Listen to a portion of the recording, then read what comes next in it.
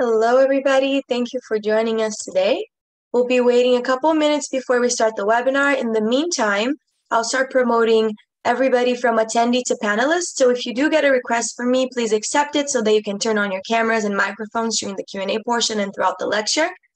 If by some reason you do not get a request from me, just raise your virtual hand and I'll go back and promote you. Thank you.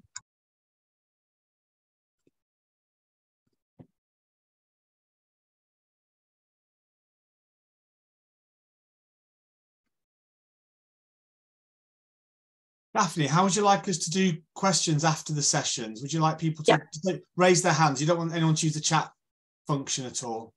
So for we hold a Q&A session at the end after everybody has spoken.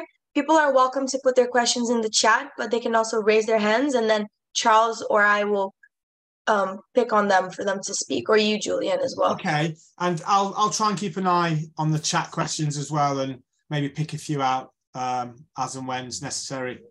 I think Julian should you should choose who to.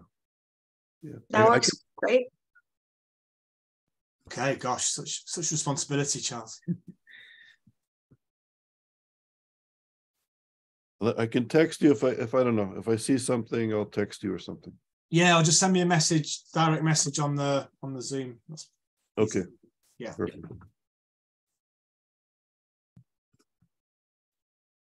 How come we don't see anybody?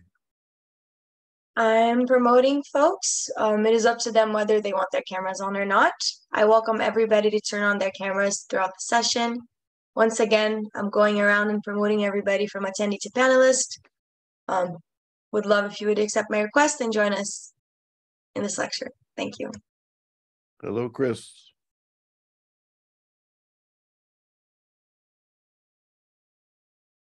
Hey, Carrie. Hi. No. Hi. Good morning. Good morning.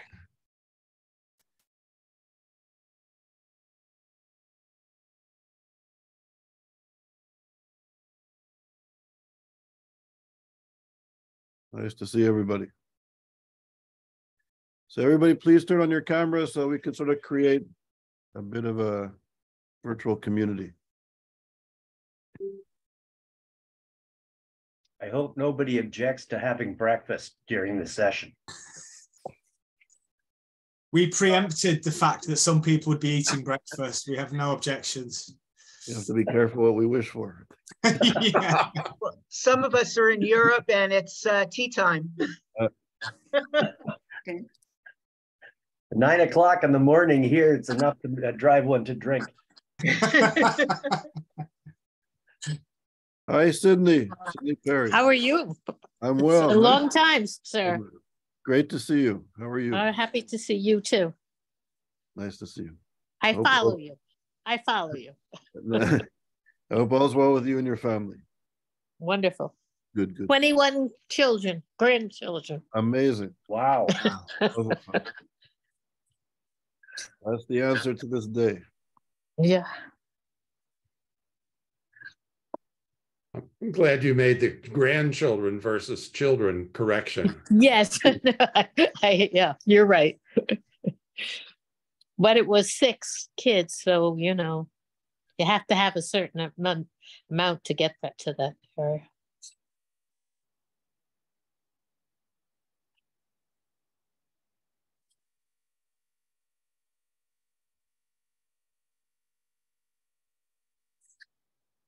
Boker Tov, Nadia. Boker Tov, yeah. It's already 5 p.m. in Israel, but still Boker Tov, yes. Somewhere this morning.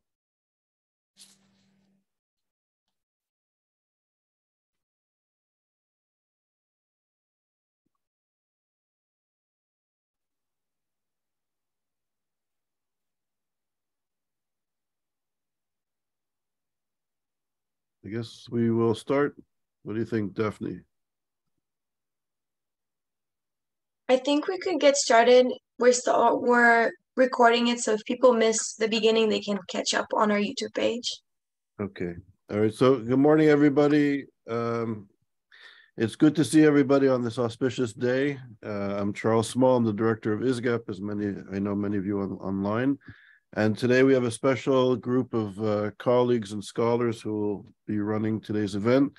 We have Lev Topor, who's a ISGAP fellow at the Woolf Institute in Cambridge, and Stephanie Shearer, who's a scholar on issues of Holocaust. She'll be joining us. And Julian Hargreaves, who's the head of research at the Woolf Institute, where ISGAP has a small postdoctoral research training program on anti-Semitism. He'll be running the event today. So I'll turn it over to our colleague, Julian. Thank you, Charles. And good morning and good afternoon, everybody. It's great to be with you today. It's a great privilege to be chairing this event. And I realise that I will be unfamiliar to some, or indeed most of you, on this meeting, on this call today. So my name's Dr. Julian Hargreaves. I'm the Director of Research at the Woolf Institute in Cambridge. And it's our great privilege to host ISGAP. As Charles mentioned, we together have a centre looking at critical contemporary anti-Semitism studies, and are joined by one of the ISGAP fellows on the programme, Dr. Lev Topor, today. The Woolf Institute, for those who don't know, is an interfaith charity based in Cambridge. And whilst we're an independent organisation, we have very strong ties to the University of Cambridge and offer teaching on Muslim-Jewish relations, and also fund PhD scholars at the university. Our research work takes in interfaith issues from the three Abrahamic faiths. We research Christian, Jewish and Muslim communities in the UK, in Europe, and indeed around the world. And my own work has touched on some considerations of anti-Semitism. So I've looked at statistical comparisons of anti-Semitism, Islamophobia, and more recently I've looked at anti-Semitism across a number of social media platforms, including Twitter and Google. But today we're going to be focused very much on Holocaust remembrance. And I suppose there's an overarching question to today's event. And that question is, how will the Shoah be remembered in 2045? And how will the events of the Holocaust be remembered in the 22nd century? And this question, I think, invites reflection on the legacy of the historical events in years to come. And when we no longer have the voices of the survivors of the Holocaust, how will these issues be remembered and framed and analysed? How will they generate discourse? What will the challenges be to that? We know that as of 2023, education on the Holocaust is often inadequate. And we know that with the passage of time, a certain type of knowledge of the events is diminishing. So with that in mind, we have three speakers today who will each pick up slightly different aspects of Holocaust remembrance. And first will be, we'll hear from Dr. Stephanie Courouble-Share. I hope I've pronounced that correctly. I didn't ask you before the event how to do it. I mean, no offense if I've mispronounced it. But Dr. Stephanie is a historian and a specialist in Holocaust denial, and lectures on that topic, and also consults for a range of international organisations. In the time that we'll hear from Stephanie, she'll speak about Holocaust denial and some of the nuances between memory and history, and some of the different types of Holocaust denial arguments that we might come across. Then I'll be handing the floor back to Charles, and we'll be hearing from Charles on some of the contemporary issues around anti-Semitism, particularly within the context of rising contemporary anti-Semitism. We'll hear about some of the contemporary political and intellectual discourse and the defining of Jewish people, Zionism and the State of Israel. And then following that, we'll be hearing from Dr. Lev Topor, And Lev's expertise is very much on the intersection of politics and technology. And we'll be hearing from Lev. I don't have exact details, but knowing Lev's work as I do, I'm sure we're going to hear something about the internet and something about cyber threat and something about the presence of anti-Semitism online. So without further ado, I'd like now to hand the floor over for the next 10 minutes to Dr. Stephanie. Over to you. Thank you very much, Julian. Thank you very much, Al, for the invitation, and Lev also, who proposed this seminar. And as you said, I don't need to present myself because you did it already, and I have 10 minutes to present the subject. So it's not a lot, and the subject is so large that I could spend hours talking about Holocaust denial, but I'm going to be short. And just for me, the main issue for now, I think, and then after we will talk about the memory and how to talk about Holocaust denial with the memory and the loss of the survivor. But I think for now, I would like to introduce the subject with the term Holocaust denial, because more and more, we're talking about Holocaust denial and distortion. We're talking about revisionist. And so what is the difference between Holocaust denial and distortionist and revisionist? And I think it's very important. And when I will describe Holocaust denial, Holocaust deniers, I will describe also the different typology or arguments of Holocaust deniers. So for one aspect for now, it's Holocaust denial. And I think I try to explain the Holocaust denial with different typology. And first one is the denial of the Jewish people as a victim. And it's the first one that is important to understand because it's related to the Nazi propaganda. And also it was a claim of the Nazi propaganda, the fact that Holocaust, the Jewish people as not the victim, but has more related to the fact that the Jewish people represent as responsible of the war, as the bureau, related with the communists. And so this idea or the fact that the Holocaust denier deny the Jewish people as a victim is very important, and it's the main issue. Second issue that Holocaust deniers are using is the denial of the ampleur. They say that the Holocaust denial, they say that the number of the victim is less than what we think, and it's like they use this argument as all the time.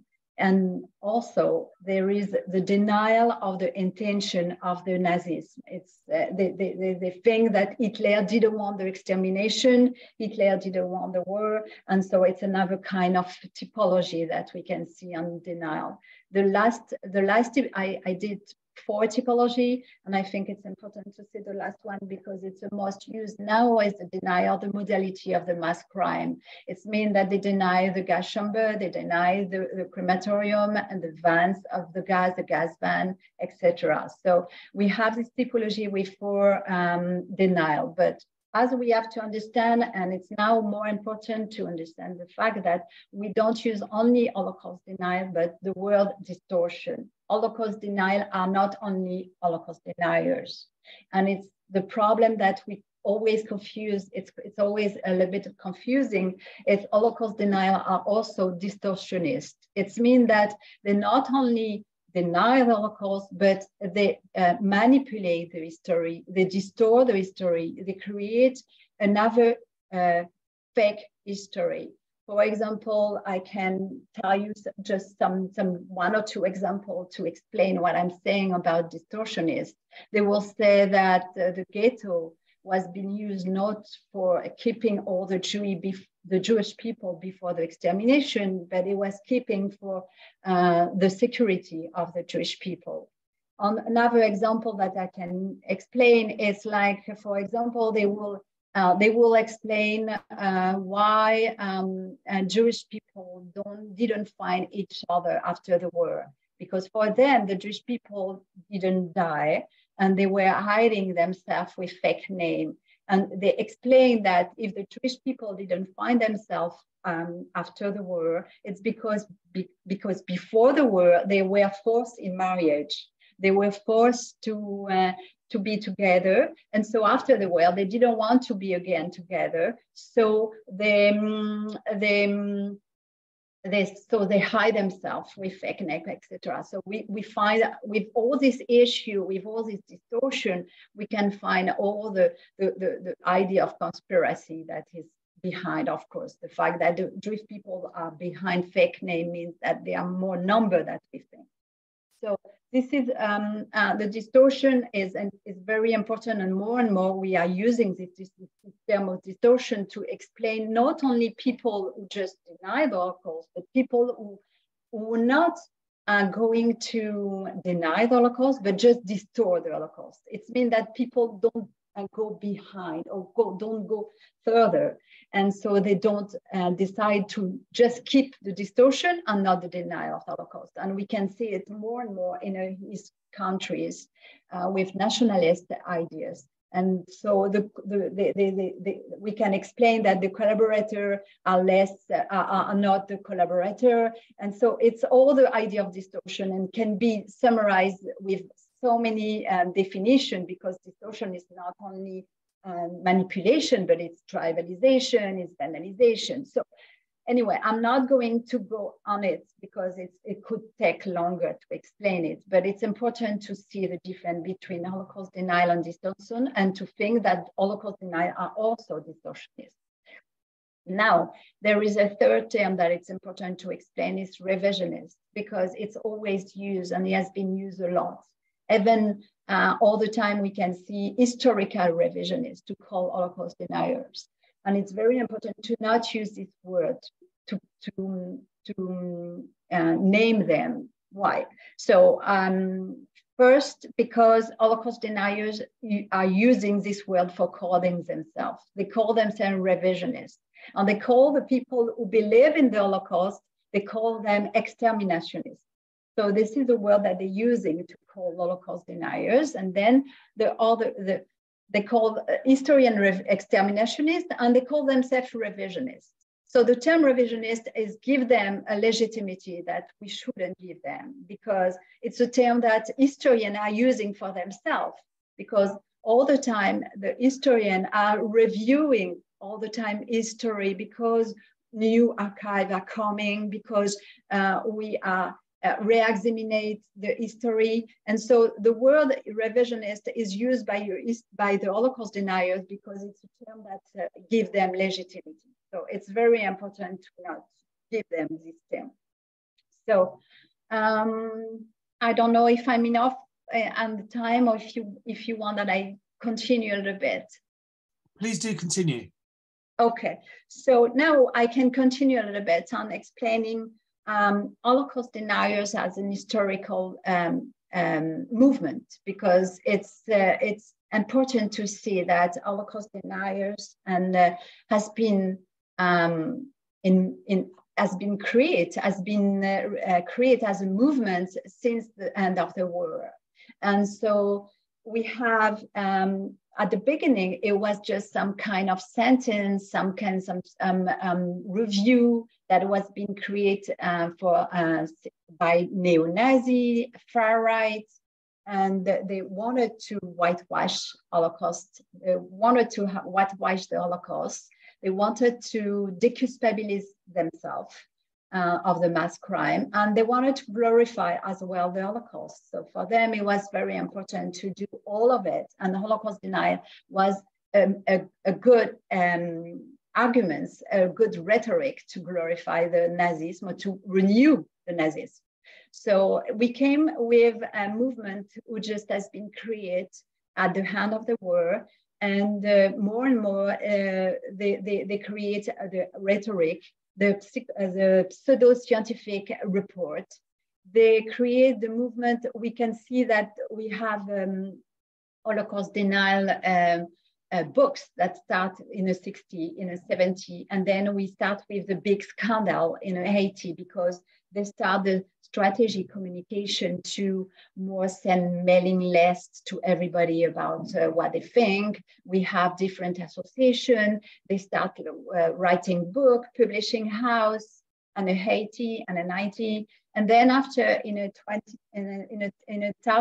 20,000, we have the beginning of with internet. We have a strong Holocaust denial movement with internet, and maybe Lev will talk more about the fact that Holocaust deniers are more intensive with internet. So I will let him talk about that. And then I think we can say that Iran and also all the movement came with help and support of the state of Iran, who give them a more strength on the movement. So if it's enough, I give you the main issue, the main introduction of Holocaust denial. Thank you, Stephanie. I feel terrible really talking after you after so few minutes. I know your wealth of expertise could have offered us an hour or more. But what I'm hoping is that your short summary will inspire some questions and comments, and perhaps there's an opportunity in a few moments for you to share more of your expertise with us. But for the time being, I'd like to hand the floor back to Charles. Charles is, of course, the founding director and the president of the Institute for the Study of Global Antisemitism and Policy. And it's been a great pleasure to work alongside him as part of the ISGAP-Woolf Institute initiative, the fellowship training program. So Charles, may I invite you for 10 minutes or so to place some of Stephanie's work in context and maybe frame for us these issues. Thank you, Julian, and it's nice that you're here with us on this Holocaust Memorial Day, and the team at ISGAP is very grateful to you and the team at the Woolf Institute that we're able to work together on very important and timely issues. So we're grateful for that. So thank you, Julian. Thank you, Charles. Over to you. I'll start with a quote from Elie Wiesel.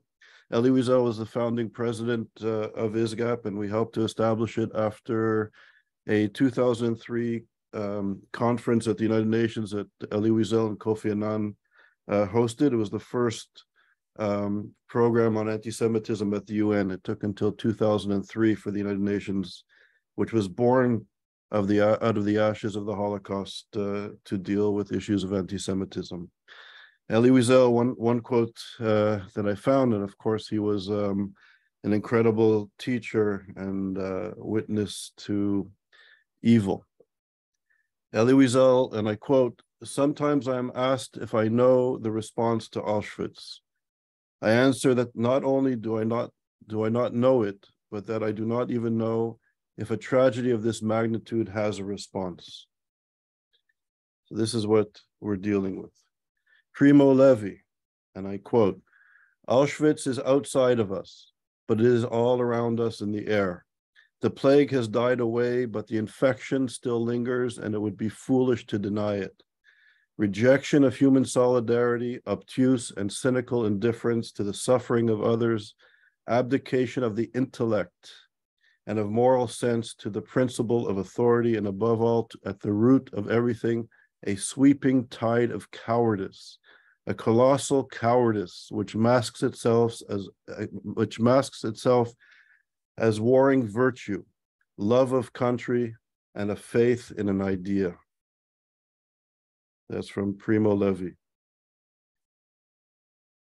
And I'd also like to read a quote from David Graeber. And this is what David Graeber wrote in Warsaw during the Warsaw uprising. "What we were unable to cry and shriek out to the world, we buried in the ground.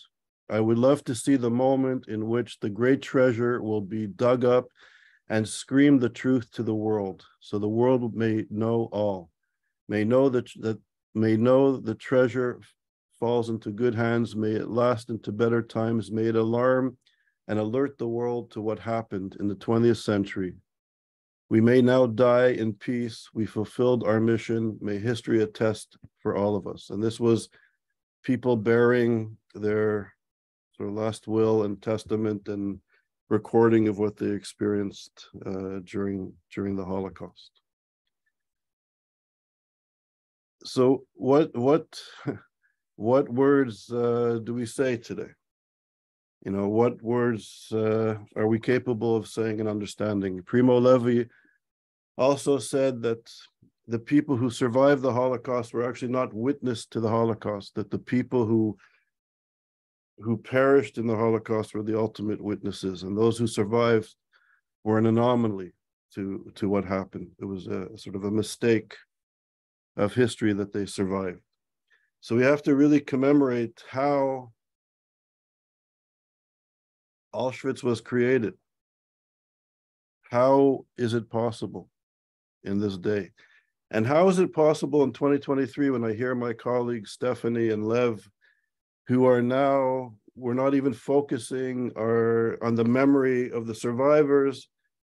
In less than 2 generations, we are now the intellects, Stephanie and Lev, are putting their effort and their hours and their career into defending the memory, defending our memory against the anti-Semites.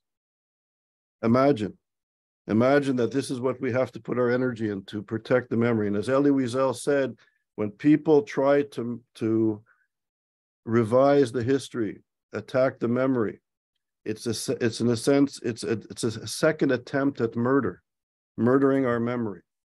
And this is what's at stake. The anti-Semites, the radical Islamists, the radical left, many of them on the left, intellectuals at our finest universities, the radical right and white supremacists are attempting to murder the memory of the Jewish people. It's a second attempt at murder. So what is there to say? So with no false humility, I don't really have the words or the capacity, but I'll try to say some thoughts. Today, on Yom HaShoah, the president of Iran has threatened to annihilate the Jewish people. This is old news. And what is so tragic to me is not the fact that the Iranian revolutionary regime, which is run by a group of people that demonize all sorts of groups of people, gay people, women who are risking their lives to stand up for freedom, moderate Muslims, but this ideological necessity to destroy the state of Israel and to use the protocols of the elders of Zion to demonize Jewish people throughout the world, that's bad enough. But what is staggering to me is where are the intellectuals? Where are the intellectuals at Oxbridge, at the Ivy Leagues, at the Sorbonne? Where are they? Why is there silence? Why is the West continuously, to this day, trying to push some sort of agreement with the regime that murders its own citizens and calls for the genocide of the Jewish people? Why are leaders of the Western democratic states for now many, many years still bending over to have some sort of agreement on a nuclear weapons program? Where are the democratic values in our universities? Where are the democratic values in the halls of governance in Europe and North America? And the quote of Primo Levi in particular rings true today. Cowardice and holding on to some sort of idea, which blows my mind. You know, I grew up in Montreal. I see Erwin Kotler is here with us. It was an amazing community, and many of members of the Jewish community in Montreal were survivors. I grew up around a community of survivors. You know, the grocery store, the gas station, our teachers, tattoos on their arms, survivors. And how is it possible that this is the discourse in 2023? In less than 2 generations, Jews were exterminated for not being white. Jews were exterminated, taken out of their jobs, taken out of their homes, put into ghettos, sent on railroad tracks into crematoriums because they were not white and they were poisoning the purity of the white Aryan nation. In less than 2 generations, led by postmodern intellectuals at our finest universities, Jews are now being told we are white. And it's not we are white, welcome to the club, and so sorry for what we did. So sorry for what our parents and grandparents did to the Jewish people, to Western civilization and the values of democracy and inclusion and citizenship. Sorry, no. We are now being defined as white, as the quintessential colonial racist apartheid supporters. And this is what passes as high scholarship and intellectual discourse in our universities today. And it's no wonder then that there's a silence on Yom HaShoah when a leader of a major country openly and clearly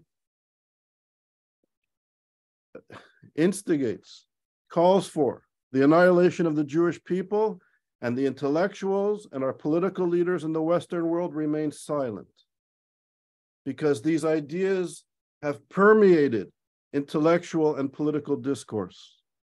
So if the Jews are the quintessential epitome of white supremacy and of apartheid and colonialism, when the leaders of the Iranian revolutionary regime and the Muslim Brotherhood call for the annihilation of the state of Israel and the Jewish people, well, the progressive postmodern intellectuals either quietly agree or they remain silent and are cowards in the face of reactionary incitement to genocide.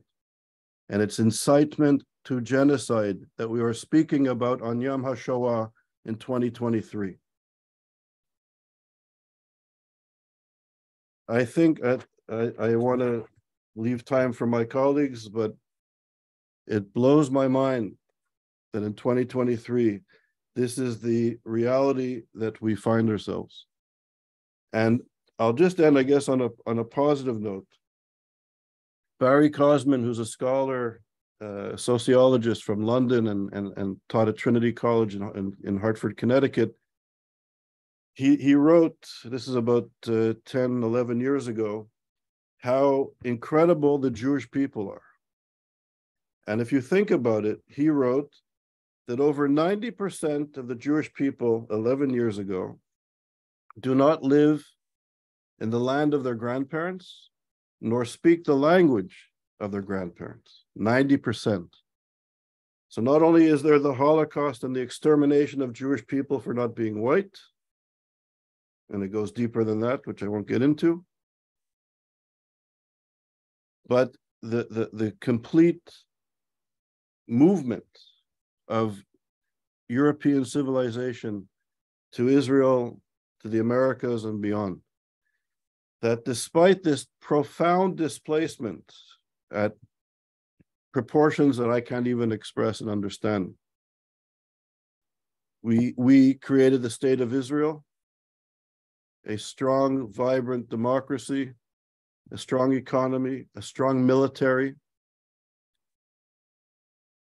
We are more educated than ever before. We are more capable, perhaps than ever before, and even more healthier than ever before. More books are being written and translated than ever before. More yeshivas, etc. So despite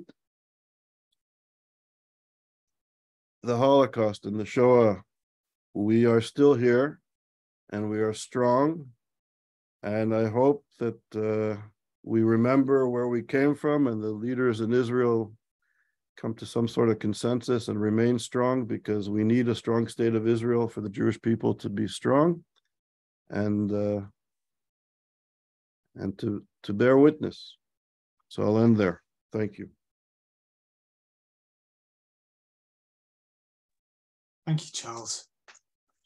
That was a very powerful set of comments, and yeah, it's a great privilege. As a non-Jewish person, it's a great privilege to be sharing time with you today to speak about these things. You mentioned your colleague, Dr. Lev Torpa, and it's now time to hand the floor over to Lev. As I'm sure most of you will know, Lev is one of our visiting scholars at the ISGAP-Woolf Institute Centre, but he's also a senior research fellow at the Centre for Cyber Law and Policy at the University of Haifa, and a visiting research fellow at the Yad Vashem in Jerusalem. So, Lev, over to you for 10 minutes or so. And just to say that there'll be plenty of opportunities for questions and comments afterwards. I've seen a couple of hands go up and comments left in the chat, but I've made a note, and I'll be coming to you all after Lev's comments. So, Lev, over to you first. Thank you, Julian, for the introduction. Thank you, everybody, for coming and listening to us and learning just a bit more about this topic, about Holocaust remembrance and the importance of remembering it in the future. And I want to start with a few things. First is a question, and second is a quote. And I'm going to quote a neo-Nazi, actually.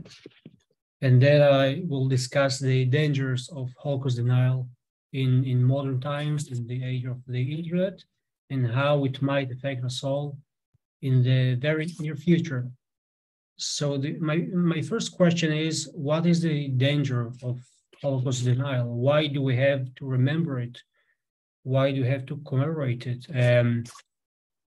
Seemingly, it can be just an historical event, and in a few years' time, it will be. People will read about it in books and articles, and it will be less evident in our lives.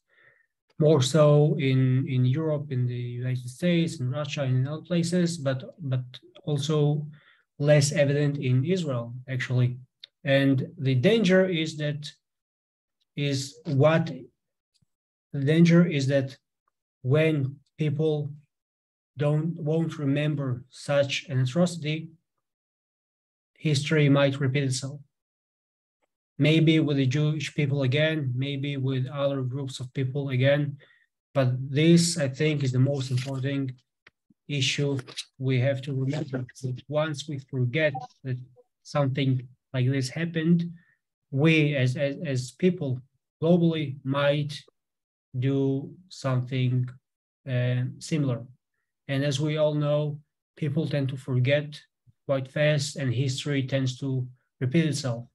This is the danger. The history of the Jewish people has repeated itself through thousands of years, again and again and again, with such pogroms. And this is the danger. Now, what is the real and immediate danger and threat right now, especially in the age of cyberspace and the age of social media and information? I actually want to take you about 30 years ago, 35 years ago, and quote somebody who was back then a prominent neo-Nazi, someone by the name of John Milton. So John Milton Jr.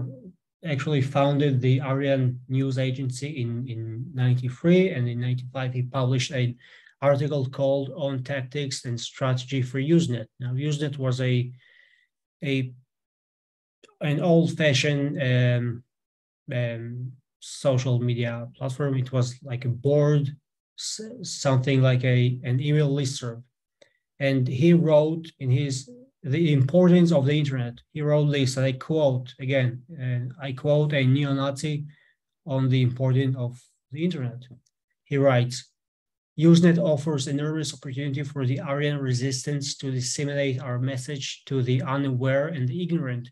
It is the only relatively uncensored, so far, free-form mass medium which we have available. The state cannot yet stop us from advertising our ideas and organizations on Usenet, but I can assure you this will not always be the case. Now is the time to grasp the weapon, which is the net, and wielding it skillfully and wisely while you may still do so freely. Remember, our overall Usenet strategy must be to repeat powerful themes over and over and over. We cannot compete with the, and I quote, Jews media, of course, as our propaganda dissemination is but a very small fraction of everywhere pervasive Zionist propaganda. However, our ideas possess an energy that truth alone contains. Our ideas, when matched one-to-one with the chivalry of the Jews, overwhelm them with ease, because ours are in sync with reality. One well-written message contains our ideas, has much greater bang for the buck. So this was written about 35 years ago. And it is very evident nowadays. It is evident since they have turned it into something of a trend. Now I discovered two main trends of Holocaust denial. First is whitewashed Holocaust denial, which of course Stephanie mentioned. This is soft Holocaust denial. They don't extremely deny the Holocaust, but they say the numbers weren't right, the evidence are not maybe wrong, it must be debated and investigated on and on. This is one trend. The other trend is the hardcore Holocaust denial. This is not done very much publicly, especially in countries where Holocaust denial is not legal. In over 20 countries in Europe, Holocaust denial is not legal. So they deny anonymously. And these trends types sometimes intertwined. So nowadays, those who deny the Holocaust, who once denied through maybe radio and paper and articles, now deny with sophisticated methods of misinformation and disinformation. Their denial is very organized, and the worrisome factor is the reach. They reach millions of people that consume it. They don't just need to read their pseudoscientific books or pseudoscientific articles. They can glance just in 1 second at a meme or an illustration, and the reach is tremendous. And just to point out for some examples, I will quickly share my screen with you, and I want to show you that you can see highlighted. This is a table of prominent Holocaust denial channels on Telegram. Everybody uses Telegram nowadays globally. And I have highlighted this, for instance, a channel called Holocaust Lies Exposed. In 2021 till 2022, they had over 500,000 views. And if you accumulate all the views together, you reach billions. And this is just on Telegram. There are other websites on the internet, obviously, but this is very, very simple. How simple is it? Well, I will just show you a live demo. This is Telegram. These are many, many channels of Holocaust denial information. Now look at all the information out there: articles, texts, memes, books, audio recordings, and so on and so on, and it just goes on and on and on. Now, there are texts. They even share books of 600 pages. They even share, by the way, their own kind of trends. Look at this. I found this. What type of Holocaust denial are you? Minimizer, denier, questioner, trivializer, and so on. This is almost exactly our academic definition of those who do soft denial, hard denial, trivialization, and last one, sicko, which quotes, "Of course it happened, can't wait for the next one." And it goes on and on and on and on. And the rich, again, look at this: Holocaust lies exposed. The rich of Holocaust lies exposed. Where is it? Yeah, here it is. It's tremendous. They have an index. They create metadata for the users for sharing. They create, again, videos, illustrations, memes. They use emojis. They use a lot of data. They even, look at this: comedians tell Holocaust jokes. They have an entire list. This is just insane, and they reach millions of people. Now, I just want to finish with this.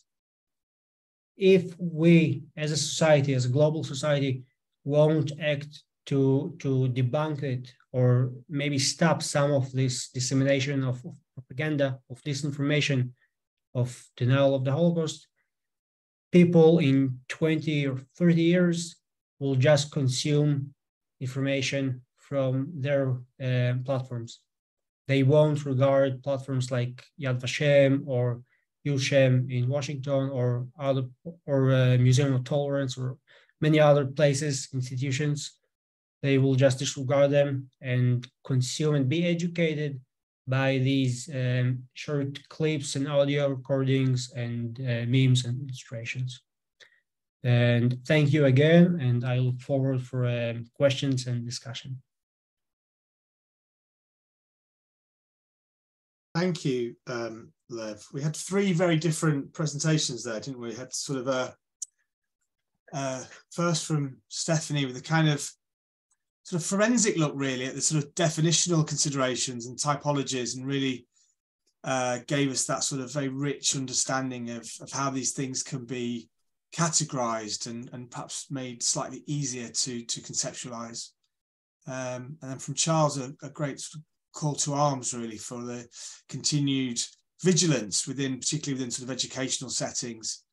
And from Lev, a very sort of evidence-based approach, with sort of data-rich approach of thinking about the specifics of current Holocaust denial.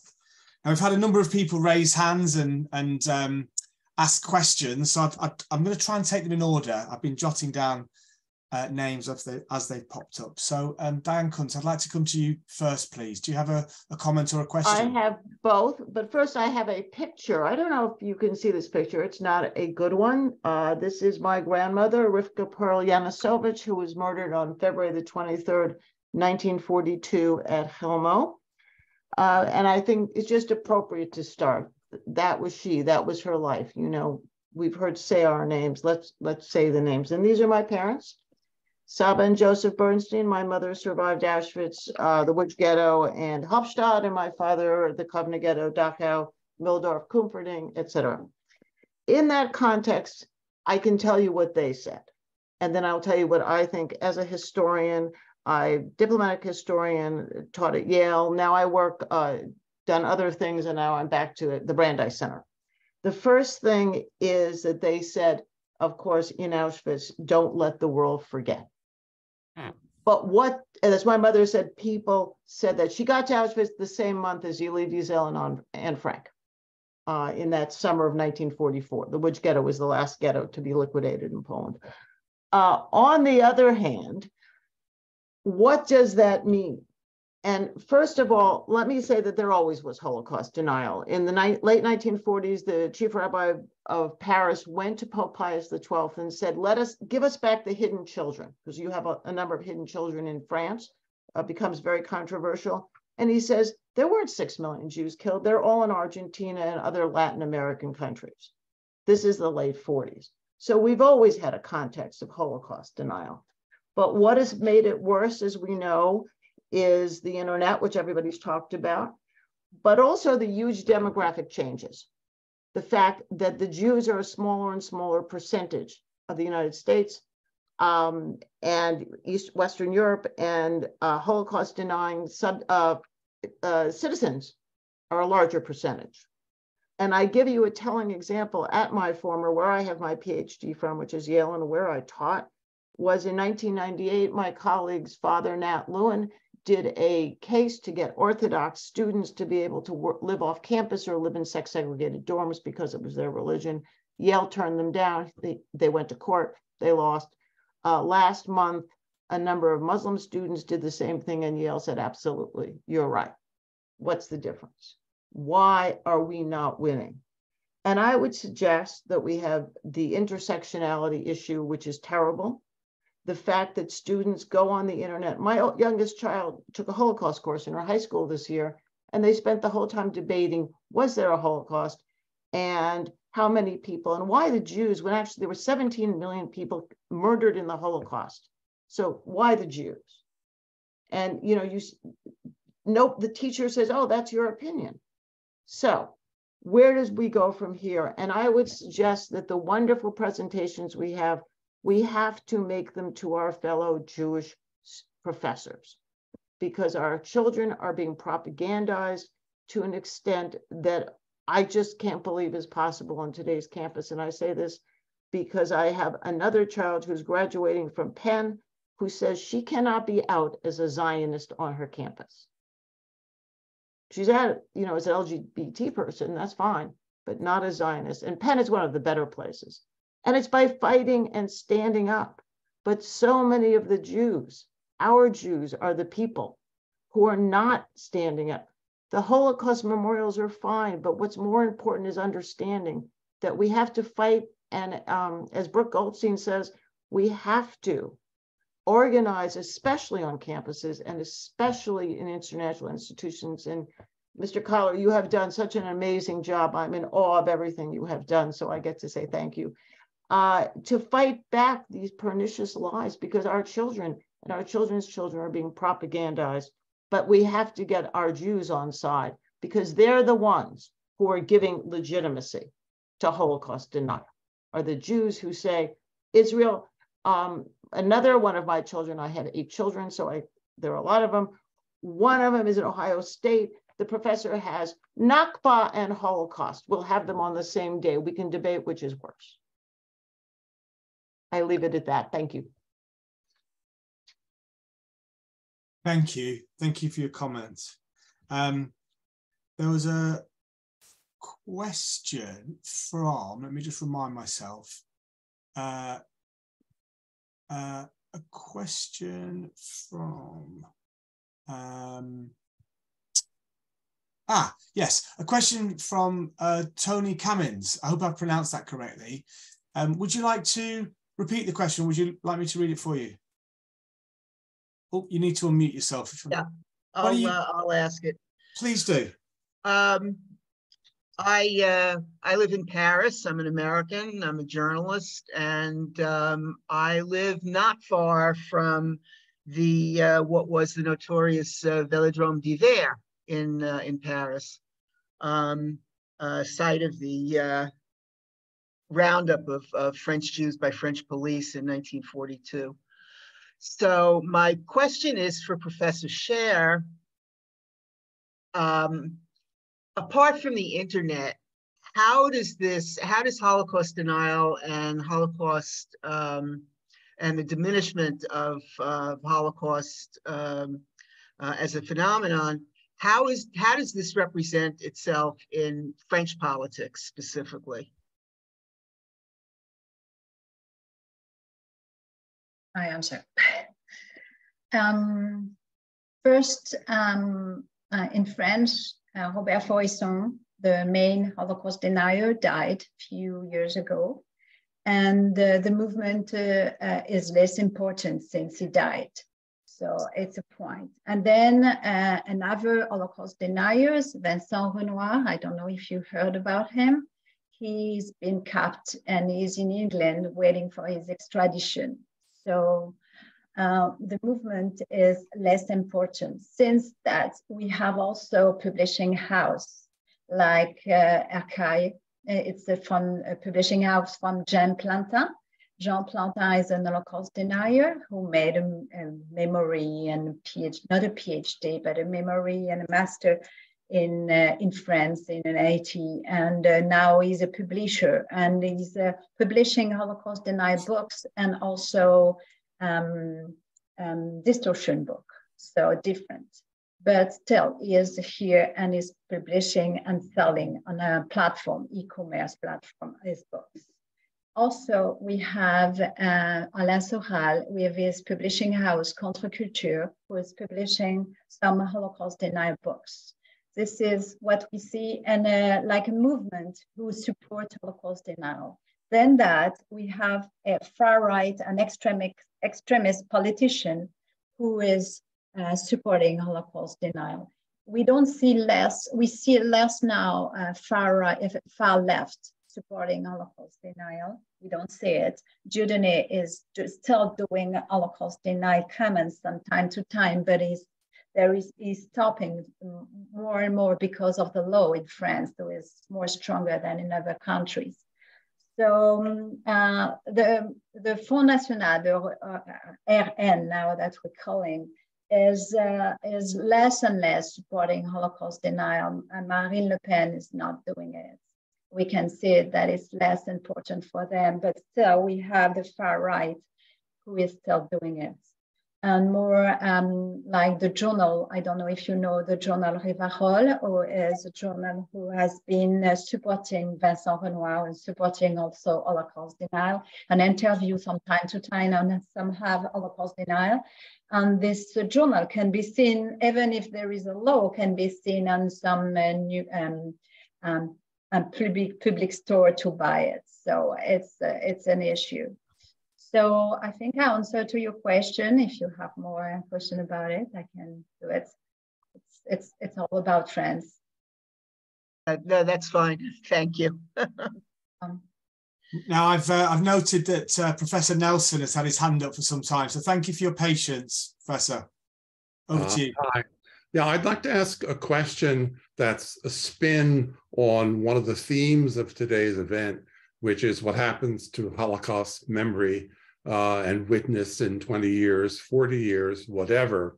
When I taught a seminar on the Holocaust repeatedly, I always challenged my students with a question that no one could answer, which was, are we confident that we can retain the Holocaust as the premier example of moral witness against evil? Or does there come a time at some point in the future, let's say when all of us are dead, when Holocaust memory becomes an antiquarian interest, somewhat like the Peloponnesian Wars, an obscure antiquarian subject? And I always answered my students that I had no confidence whatsoever in the capacity of my fellow humans to keep the Holocaust at the center of moral witness, and indeed that at some point it would become merely an antiquarian interest. So what do you think?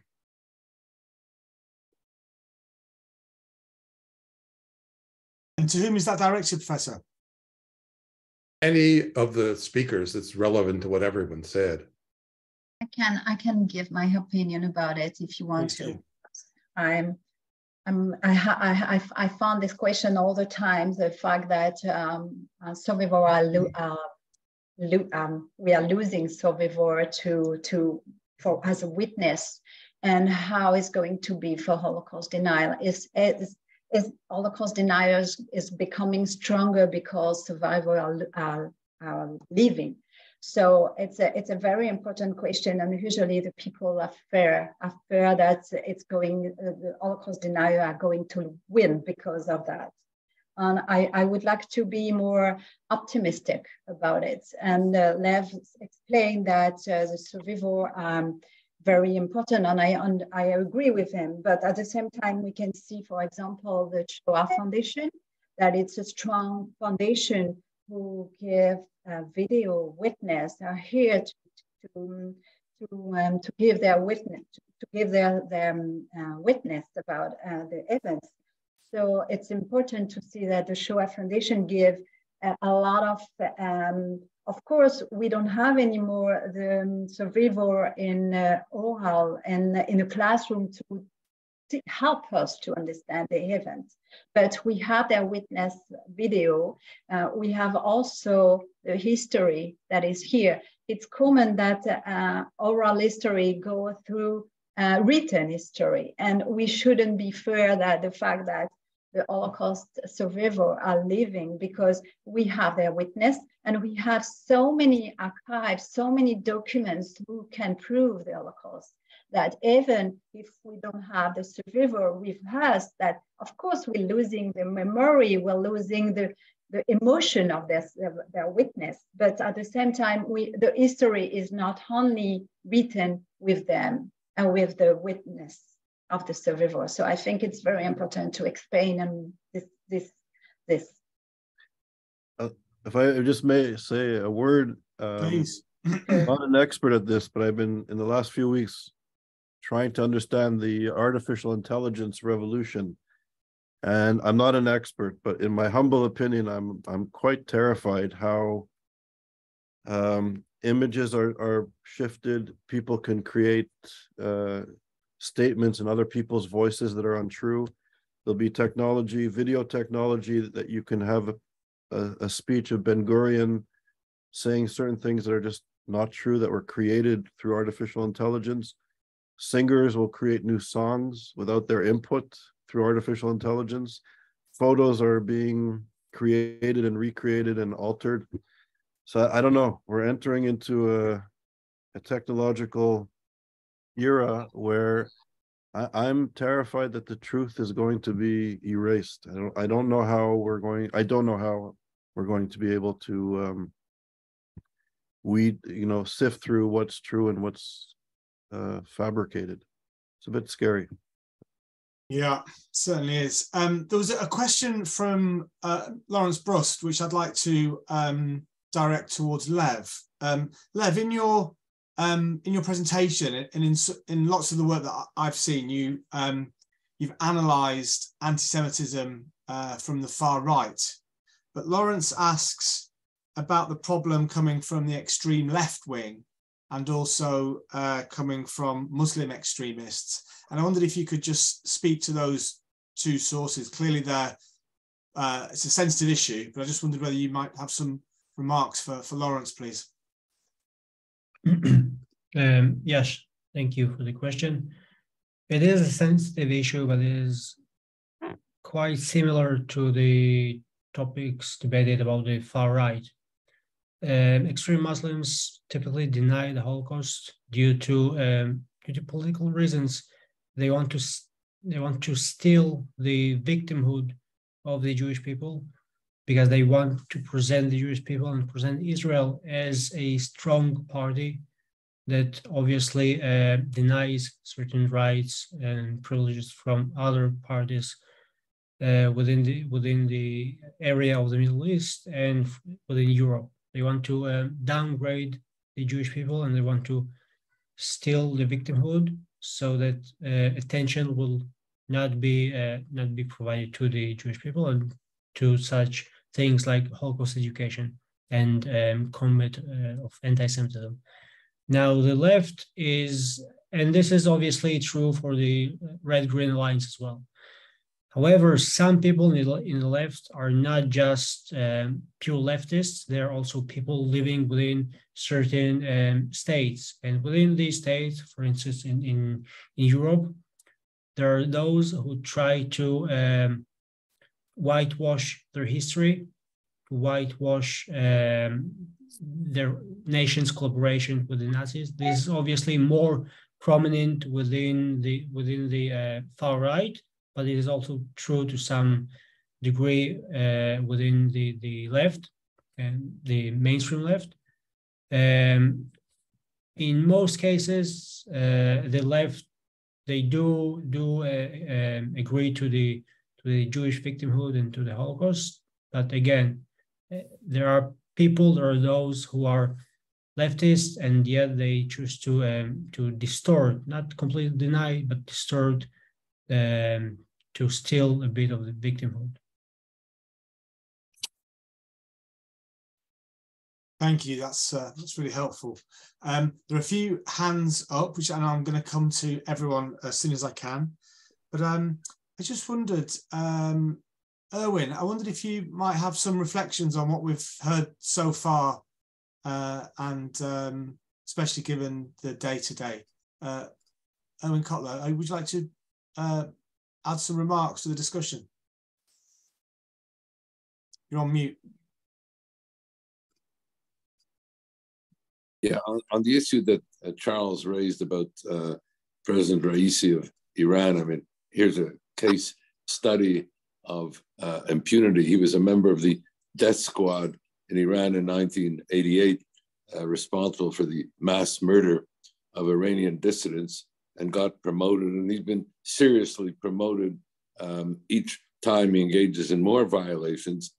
He ends up going from deputy prosecutor to attorney general to chief justice to president. So you have a real culture of impunity, and it relates also to the matter of the incitement to genocide, because it seems to be forgotten by my colleagues in the legal world that the very incitement to genocide is a standalone crime under the Genocide Convention, whether or not acts of genocide follow.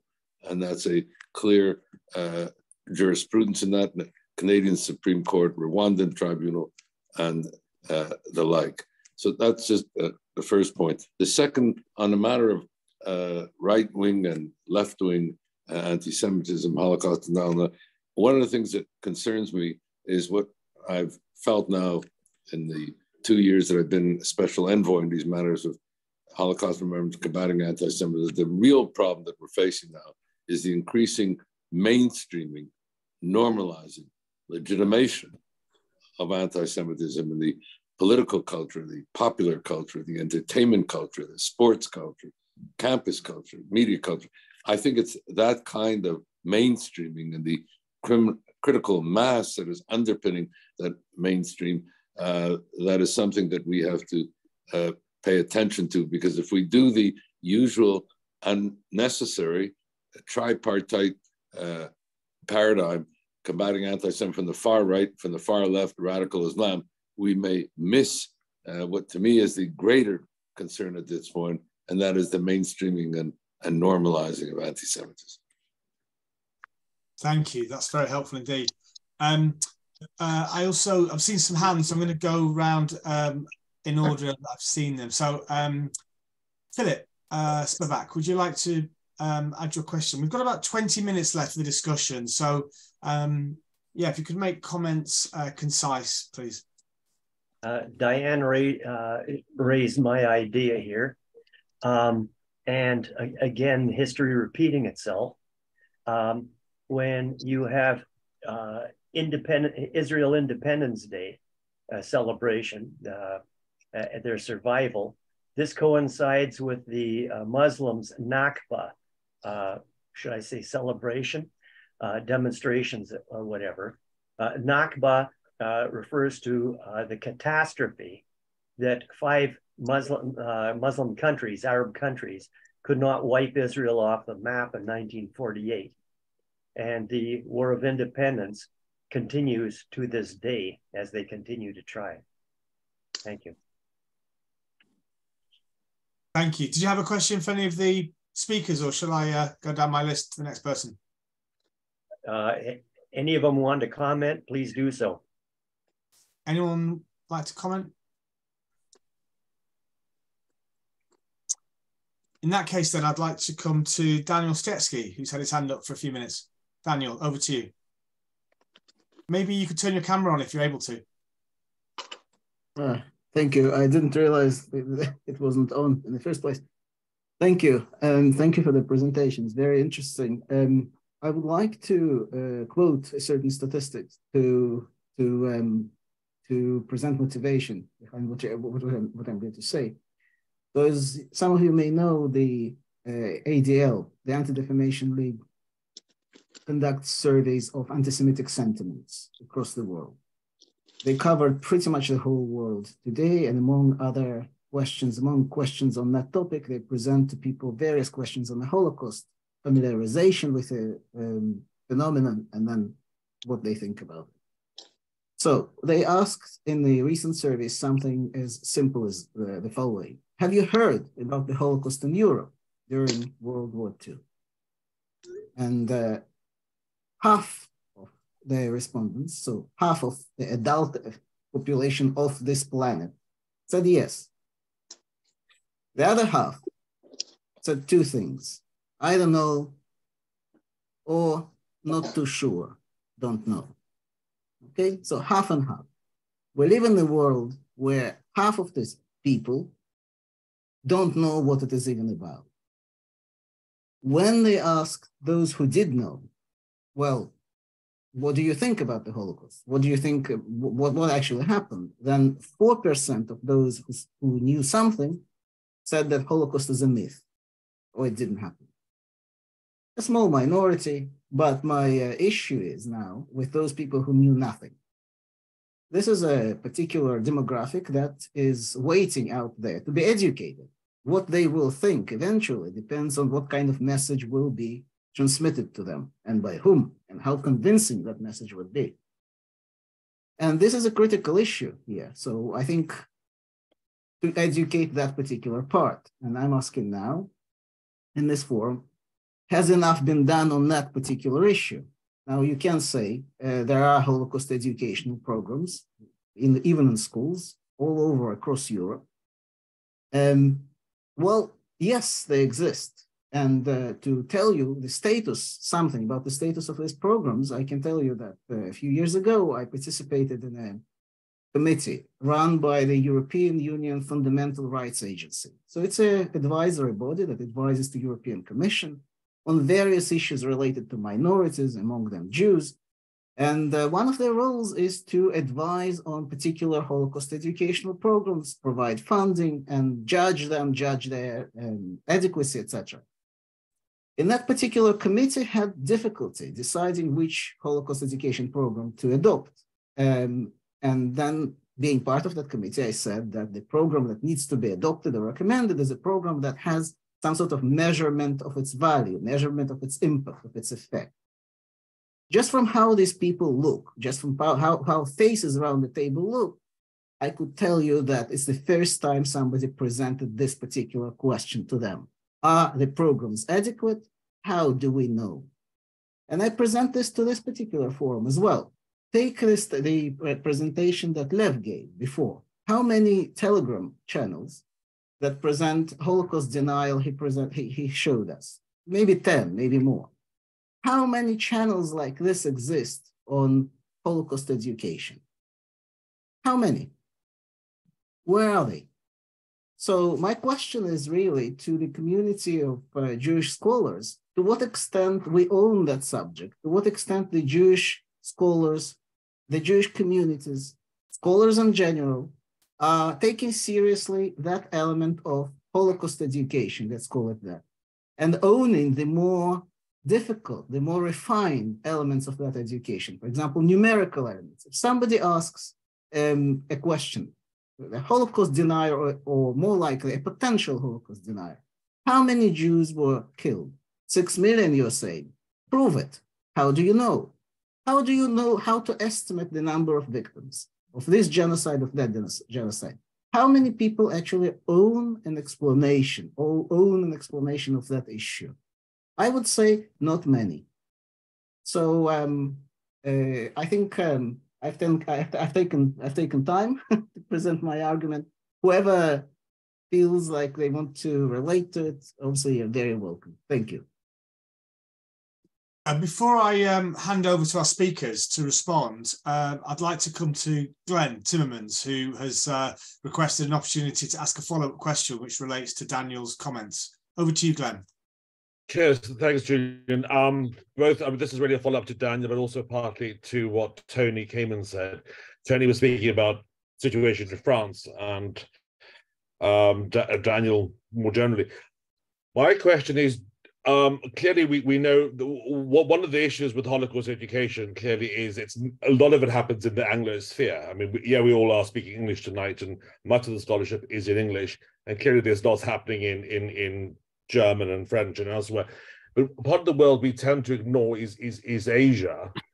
And I just wondered, two related things. Do we have a sense from experts like Dr. Small and others of the extent of Holocaust denial and distortion outside Europe and North America? Do we know what sort of Holocaust denial is going on in Asia?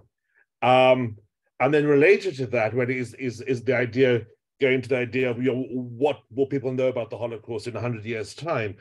And I think one of the things we have to recognize is one of the reasons the Holocaust is talked about a lot is because we live in the Anglosphere, and the important influence of something like the United States of America, the United States Holocaust Memorial Museum. But if we're going to be pessimistic and accept what some people say, that Asia is going to be the future, but that is also a danger, because once the American Anglosphere influence declines, can we rely on a powerful China or a powerful to give this subject the same attention it deserves? For the moment, we have people like Erwin Kotler and we have Deborah Lipstadt. We have very prominent people out there doing what they can for Holocaust education. But should power eventually shift to East Asia, that might do. We need to do more in that part of the world, I think, to keep this memory alive. That's my comment, and I think it relates to what Daniel was saying. So thank you. So back over to the speakers. We've got two questions there. One about sort of ownership of Holocaust education, and one from Glenn about education or knowledge from some non-English speaking context. So over to the speakers. Who would like to begin with some comments back? Stephanie, you might need to unmute yourself. There you are. Welcome back. Just about what has been said, Anti-Defamation League. I saw the survey of Anti-Defamation League, and it's true, it was training. And a few days ago, Anti-Defamation League launched a new link of a website on Holocaust denial, and with explanation of history, distortion, refutation, main Holocaust deniers. So I think it's a very good initiative, and I looked at it today, and I think it's very good. So it's a good part. It's a good way to do it. And there is other website who is here, and maybe we don't heard about it, but they're here to refute Holocaust denial and doing education about it. You have the website of Deborah Lipstadt, Holocaust on Trial, who has a special link on education and rebuting Holocaust denial. So it's very important. You have also in German, in French, Holocaust Controversy. It's a very good website who do refutation of Holocaust denial. So there is a good tool. There are tools that exist to rebut Holocaust denial, but maybe we don't know them enough. And also about education, I think it's important to see that Yad Vashem, for example, or the Memorial of the Shoah in France are doing a training Holocaust student and Holocaust teacher,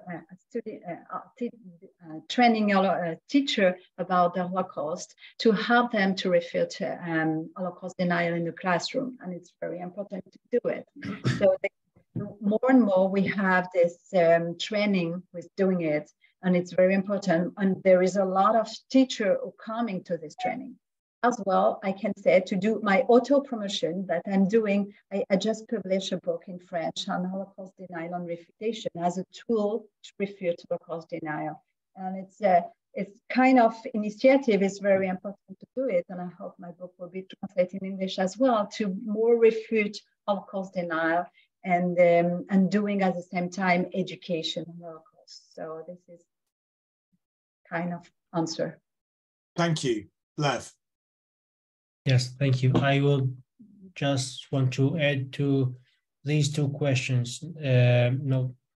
First, we definitely don't do enough to educate about the Holocaust, and we sometimes find ourselves, and I'm talking about myself as well, we sometimes find ourselves speaking to the ones who are convinced already, to people that are like-minded like us. They also understand the importance of of the Holocaust. And yes, Daniel, you are completely right about the importance of educating the mainstream, and especially those who are ignorant simply because they don't know enough about this topic. And then it can go either way. Either they will consume more reliable data, or they will consume less reliable data.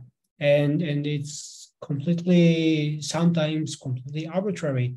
And if you take into consideration the fact that the other side is putting quite a lot of efforts to develop these websites and chants and books and journals and so on, you're right to say that we should do enough. Now, about this, there is a website, a joint program by the World Jewish Congress and UNESCO, and I've put the link down in the chat. It's called aboutholocaust.org.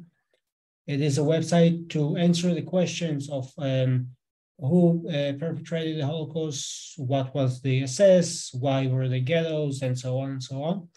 And and how it relates to the questions about Asia and South Asia or East Asia. For instance, in the Chinese TikTok app,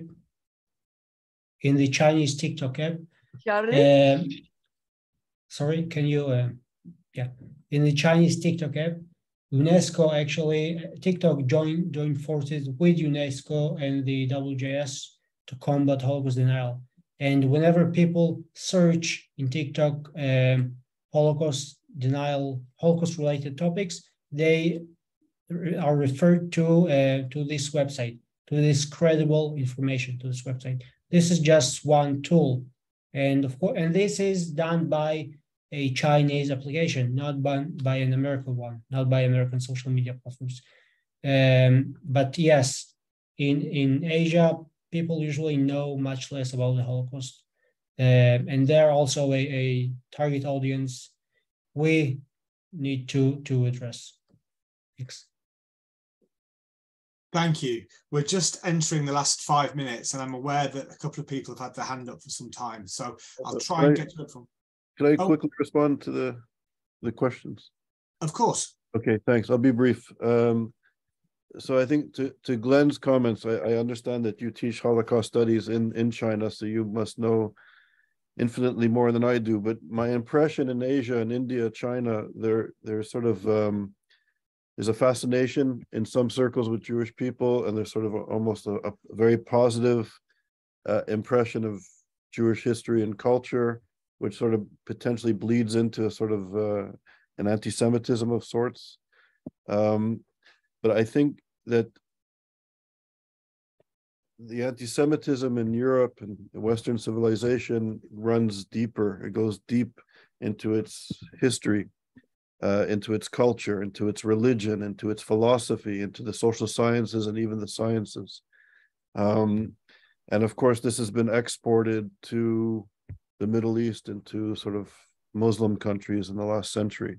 And I think these two spaces are the most volatile in terms of the crisis of contemporary anti-Semitism. So you have, I think, discrimination against Jews in Muslim societies sporadically over the centuries, but you really have, with the rise of the Muslim Brotherhood, the exporting of a specifically European notion of anti-Semitism or Jew hatred, which is inherently genocidal, in the words of and the teachings of Robert Wistrach. So you have the exporting, for example, the Protocols of the Elders of Zion and even Nazi ideology into the Muslim Brotherhood being a reaction to European colonialism that takes European anti-Semitism and fuses it with a very narrow understanding of Islam. And this is, begins in Egypt about 100 years ago and is exported throughout the region.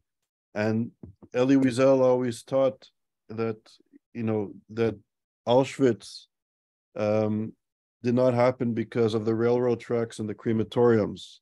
Elie Wiesel always reminded us that the railroad tracks and the crematoriums and the final solution was actually created by words and ideas. And it was the words and ideas that lay the foundation to separating Jews from society, putting them in ghettos, and exporting them to death camps. And it's these very same words, and I'm speaking now as a scholar and I'm being very deliberate. It's these very same words that form the ideology of the Iranian revolutionary regime, of the Muslim Brotherhood, of the Qatari regime, that trade in genocidal anti-Semitism.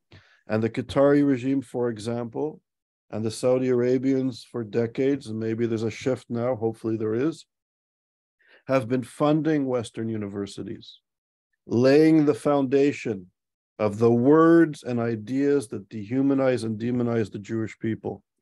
Yosef Qaradawi said repeatedly, the head of the Muslim Brotherhood through his life said that the true believer must complete the work of Hitler.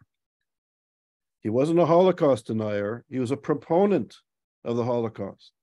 Yosef Qaradawi was a founding director of Islamic studies at Oxford University, a man who called on all true believers to finish the work of Hitler. And this is what our finest institutions are peddling.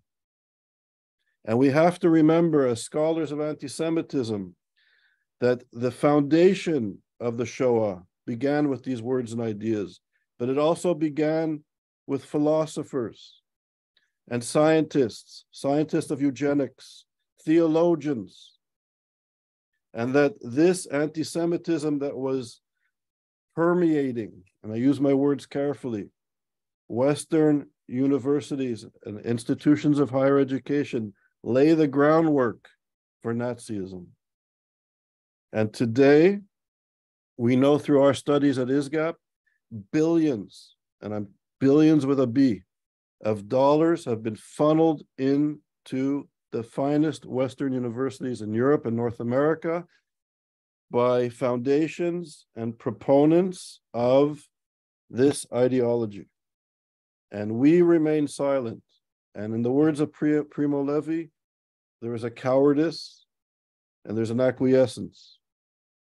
And to me, it's this crisis of contemporary anti-Semitism that I think we have to deal with as scholars and of Jewish people who are feeling the pressure more and more as the years pass.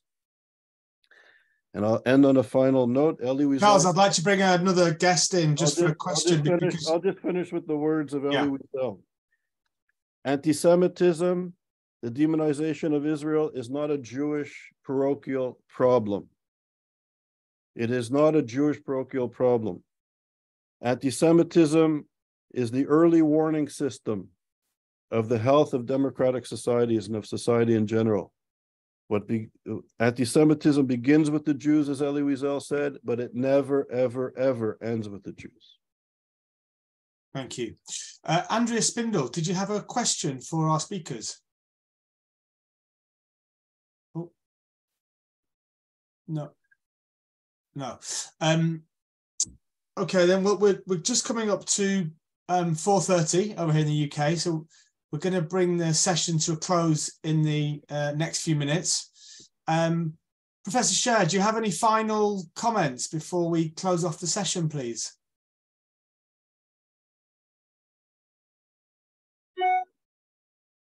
Stephanie, would you like to share any final comments with us before we close off the session? Sorry, I didn't know that it was me. No, it's difficult to say something after the word of Charles because, of course, I agree with what he said, and it's a strong threat. And Lev also explained about the dark web, how it's the threat that we have to deal with, and it's a lot of issue with Holocaust denial are still here on the internet, and with a lot of problem that we have with this. And so we have worked on that subject, and it was very good to explore them and to speak about it. And I hope that we will continue talking about it. And because the more that we talk about it, the more that we explain the problem, the issue, we understand that there is a problem and we have to solve it. So it's important to talk about it. That's it. Thank you very much for your invitation. Thank you, Professor. Lev, would you like any final remarks before we hand back to Charles to close the session? Thank you. I completely agree with Charles and with Stephanie. We need to speak the truth, even if it is sometimes uncomfortable politically, to other members of society, other extreme members in Europe and in the US and in other places. And of course, if they disseminate their information, we should disseminate our information further. Thanks. Thank you. And thank you to you both for such fine presentations. And thank you to Charles for the opportunity to chair on such an important occasion as today. And I'll hand back to you for some closing comments before we finish the session. Thank you, Charles.